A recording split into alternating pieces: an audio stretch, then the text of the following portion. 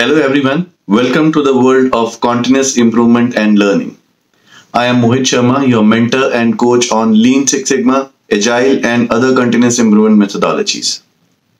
Today we are going to talk about what is sprint in Scrum or Agile methodologies.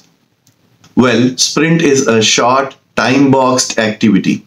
During this time, a Scrum team works to complete a set amount of work. During a sprint, usable and potential releasable product increment is created.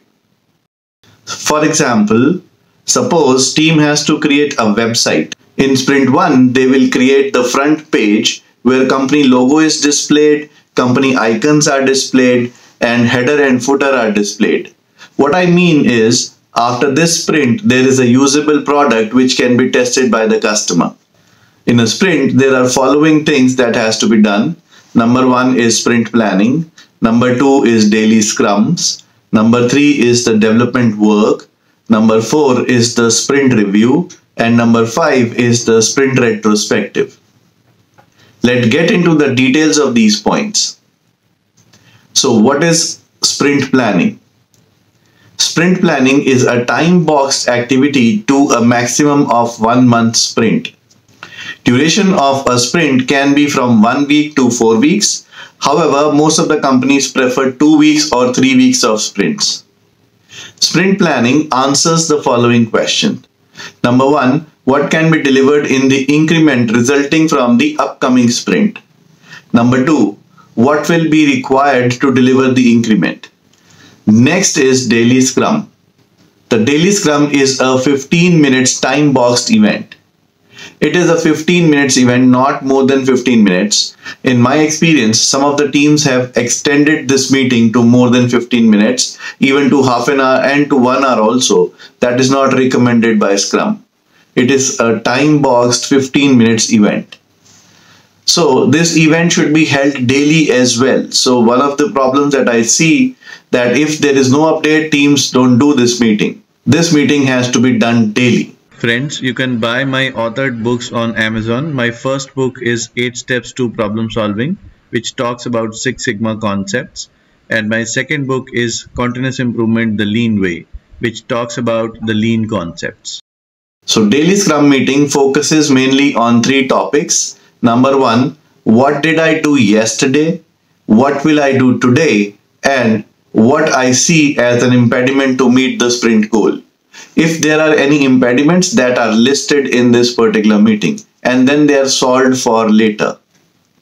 Next is the development work. Team develops the product or the software as is agreed in the planning meeting. The next most critical activity is sprint review. A sprint review is held at the end of the sprint to inspect the increment. The development team demonstrates the work that has been done and then they answers the question about the increment.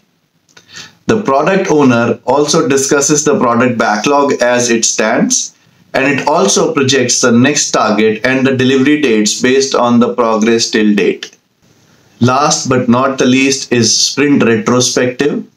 Under sprint retrospective, team identifies the major items that went well and the potential improvements. All these potential improvements help team to plan the next sprint better. It is also important to do the retrospective of every activity or event that you are doing. But in Scrum, it is specifically mentioned that we have to do the sprint retrospective so that we can improve in the future. Inspect how the last sprint went with regards to people, relationship, process, and tools. Understanding these 4 aspects will help in the future sprint planning. So friends, this is it for this video. I hope that you were able to understand what is sprint and what all activities are covered in a sprint.